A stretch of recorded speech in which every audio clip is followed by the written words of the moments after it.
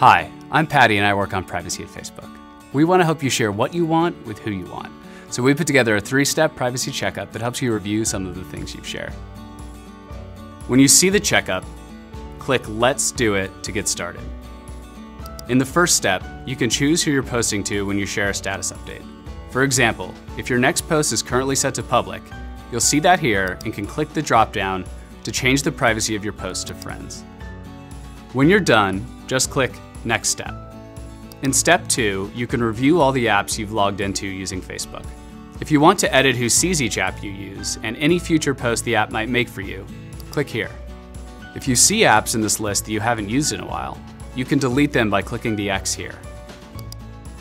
If you want to review more of your apps, just scroll down. Otherwise, you can click Next Step and review the rest of your apps later in your app settings. Finally, you can review some of the information you've shared on your profile. If you want to change who can see a piece of information, just click here.